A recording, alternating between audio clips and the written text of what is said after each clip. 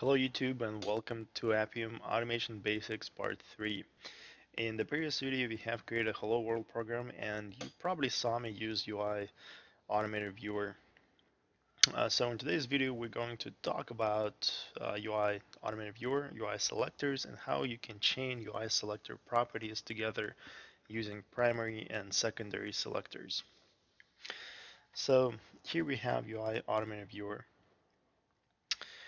And basically, this is just a tool that allows you to peek at the UI element that you see on the screenshot here, and it lets you browse its properties. Okay, and you can use these properties in your um, automation scripts to interact with all these elements. So UI Automator Viewer uses ADB to take XML layouts and map them to screenshots like this one. So if something is not working when you click this button to take a screenshot, if you get an error, make sure to double check that your ADB is working properly. So once you take the screenshot, you actually can save it. So let's go ahead and do that. I'll just save my screenshot to desktop, and that should generate two files on my desktop. If I go to my desktop right now, I'm going to see two files. There's a PNG, which is the screenshot itself, and then UIX, which is the XML layout. So I can then share these files if say I work with a team of people and I want to share this with them, I can do it, or I can just reuse these files later without having my device plugged in. So to open this files layer, you have to specify the screenshot that you want to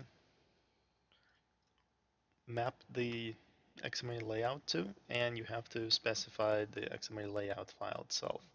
And then when you click open, it's going to open the screenshot. So now let's take a look at the layout of this tool. On the left, we have a screenshot with XML elements mapped out. And on the top right here, we have the XML layout in the raw form. And on the bottom right, we have the all the properties of the selected element. If we examine the available UI selector properties, we see that there are a bunch of Boolean properties and some string properties, okay, like here. The string properties I like to call the primary properties, and the Boolean properties I like to call secondary properties. In most cases, you will not need to use secondary properties. As a rule of thumb, you want to use resource ID as your first choice, text or content description as your second choice. There will be some cases where you will need to use secondary properties. For example, if we want to click this switch, right? So if I want to turn off Wi-Fi, I need to be precise that I want to click on a switch that's turned on. But how do we know that the switch is turned on or off? Well, we can use Boolean property checked. Okay, let's go to a project that we created in the previous video, and I will show you how you can chain the properties.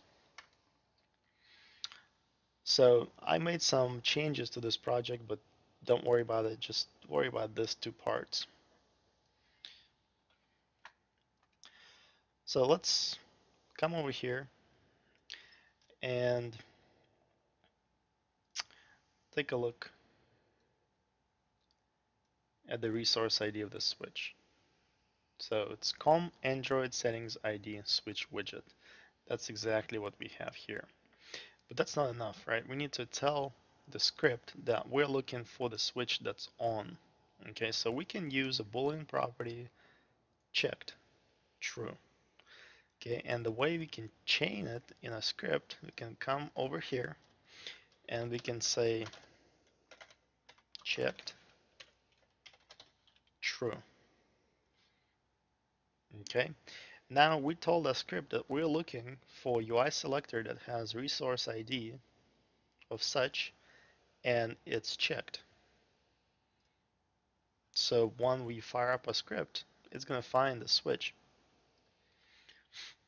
For example, if I turn it off and I take the screenshot again, I just turned off the switch on my device and I'm taking a screenshot, this checked property will be false. So that basically tells our script whether the switch is on or off. And that's how we can chain the properties together. By the way, you can chain primary properties and secondary properties as much as you want. Basically, you can chain multiple primary properties. For example, you can have resource ID, you can have text here as well. You can have content description.